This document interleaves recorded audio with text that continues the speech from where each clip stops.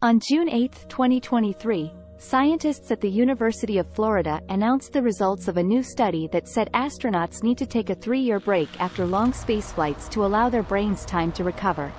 They found that astronauts who were in space as long as 6 months showed significant expansion of the brain's ventricles. It took at least 3 years back on Earth for the ventricles to fully recover.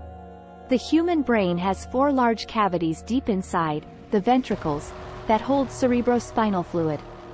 This cerebrospinal fluid protects the brain, provides nourishment and removes waste from the brain.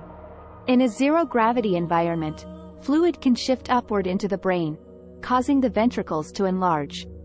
Researchers aren't sure yet how this brain change affects astronauts. But there's good news for anyone hoping to become a space tourist. The researchers found no changes to the brain on flights of only 2 weeks. And there's more good news for our future in space or travels to Mars. The researchers found that after 6 months the increase in ventricle size tapered off. Kelly Kaiser Witt produced this video.